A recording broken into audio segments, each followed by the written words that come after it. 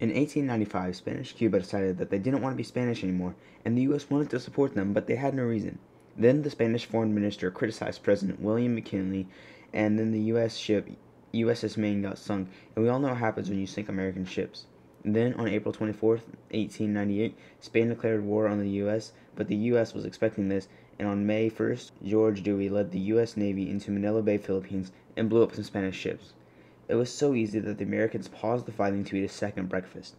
Even though the Philippines had done most of the fighting, Spain didn't want to surrender to their own colonists, so they faked a land battle and surrendered to the Americans. In Cuba, General William Shafter landed in Guantanamo Bay and then headed west for Santiago. The Spanish forces tried to escape by sea, but were gunned down by the U.S. Navy. In the end, Spain retrieved $20 million, but lost Guam, Puerto Rico, Cuba, and the Philippines.